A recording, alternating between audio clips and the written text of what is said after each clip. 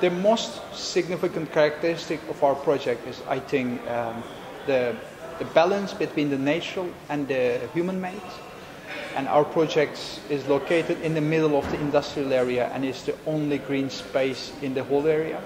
So our main idea was to keep the hill as it is and try to find a balance in between the natural one and the man-made. The greatest challenge in this sustainable construction is the fast production and misconception of it's expensive.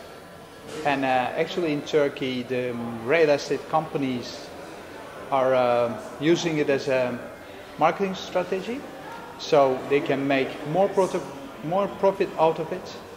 But usually after the design is finished, they are trying to execute the design and implement the sustainable features to the original design.